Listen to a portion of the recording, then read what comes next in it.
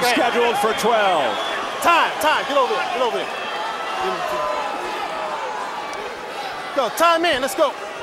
Tony Weeks checking the tape on the left glove of Castillo. They touch gloves, and here we go again. The WBC WBO unification lightweight title fight. Oh, what a left hook by Castillo, and Corrales is down. The mouthpiece comes out. 4, 5, 6, 7, 8. Come to me. You all right? You want to continue? Okay, here we go. Time. Come here. They get the mouthpiece back. He was up at 8. Put it in. There you go. Let's go. Here we go. Joe Goosen trying to get involved. What a dramatic moment here in round 10 as Corrales hits the canvas. Castillo looking to finish it here. He goes down again.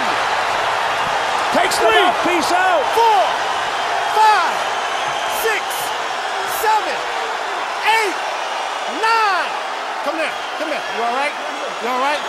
I'm gonna penalize you. Taking 1 point off. Time. 1 point off here. 1 point off. 1 point. Excessive spitting out of the mouthpiece. A point deducted. Come on. You can spit out the mouthpiece. To make matters even worse now, you gotta fucking get inside on him now. Dreadful round for Corrales. Down 2 times here in the 10th. Again, Castillo going back to work. And if Corrales can get through this round, the dynamic of the fight has now changed to the point where he may very well need a knockout. With 1:35 to go, he's got a long way to go, Corrales. But he just hurt Castillo with the right hand, or at least pushed him back. That was astonishing, and he hurts him with a hook. Corrales comes back, a straight right. Now Castillo against the ropes. Unbelievable.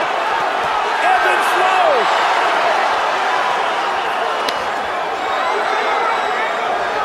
They're all standing here, Mandalay Bay.